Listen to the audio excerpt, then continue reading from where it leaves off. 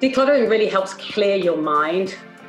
It can also help promote relaxation. Not having stuff around you that's kind of too visually overstimulating can really help the way you feel when you're in your home.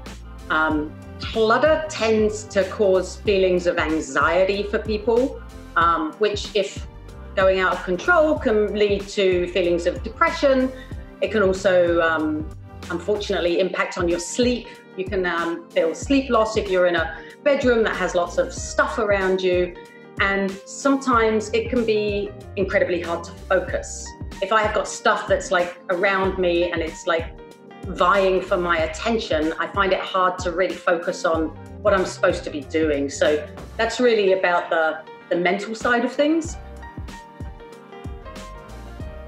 I think if you live with people, you've got family that live with you, there can be under the radar tensions about, you're messy, you don't help, like there's an underlying tension that can be kind of palpable to some.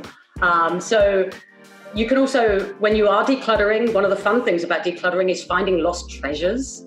You're unearthing, things that you thought you'd lost in all of this clutter. That's also like a really fun kind of emotional part to it.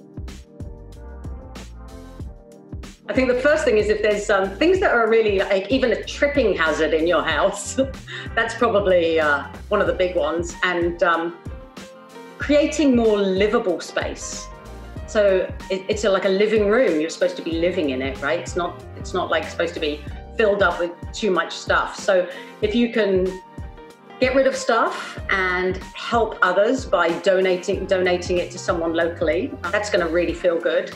And if you can just keep what you want and what really matters to you, you're going to feel an incredible sense of accomplishment once you go through each room, just each room at a time. You are going to feel fantastic by the end of it. And now with this lockdown and people being inside, it is the perfect time to start.